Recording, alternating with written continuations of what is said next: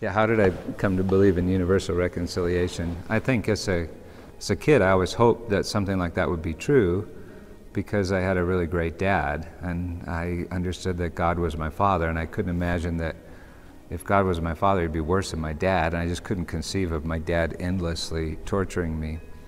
So in seminary, as a youth pastor, I wrestled with the idea when I was at Fuller, and got Fudge's book, The Fire That Consumes, and was excited about annihilationism. Then when I began preaching expositional sermons, I began bumping into all these passages that talked about God making all things new, as in Adam all die, so in Christ will all be made alive. And I couldn't figure out how to reconcile those with other passages. The more I studied, the more I realized that they could be reconciled once I reanalyzed some of the terms and what was meant by Hades and Sheol, Gehenna. And so I just got excited about it. Meanwhile, my church was growing really fast, and I had prayed that God would be more real to me, and I ended up praying for a friend of ours that had been raised in this satanic coven. This is a part of the story that some people have a hard time believing.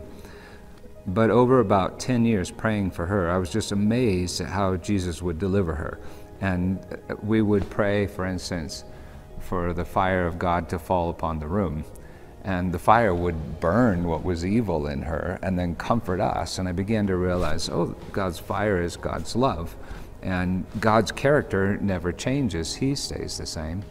Meanwhile, I'm preaching through the Revelation. I'm preaching through all these texts of Scripture that I thought didn't allow for ultimate reconciliation. But the more I preached, the more I realized that they did.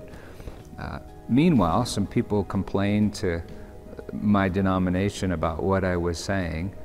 They came out and these were people that I knew. They said, you can't say this stuff. And I said, what stuff? And they said, you know the stuff. And I did know the stuff. It was what I called in one old video, Bible verses banned by Bible-believing believers. And so they asked me to kind of defend that. They couldn't figure out where I was unbiblical, so I had to state my exceptions to the Westminster Confession of Faith. Well, long story short, the more I wrestled with it, the more I realized the emperor has no clothes, and they can't defend this position, and no one really wants to defend that position.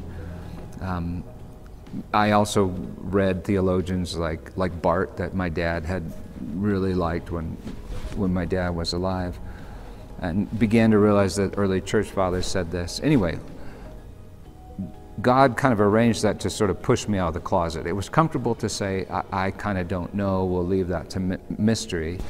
And yet I felt like God kept asking me to preach from Scripture, and then also revealed that it was important. And I began to realize that it was important because people were, they were offended by salvation, which in my understanding, that's human flesh. Human flesh is offended by grace.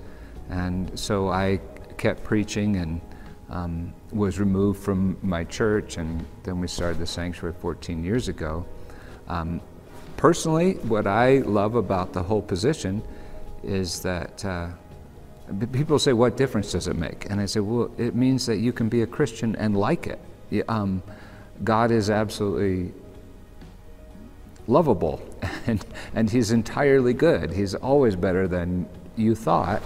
And so I can love my neighbor as myself, love the Lord my God without reservation. So it changes absolutely everything. So for me, it allows me to live a Christian life.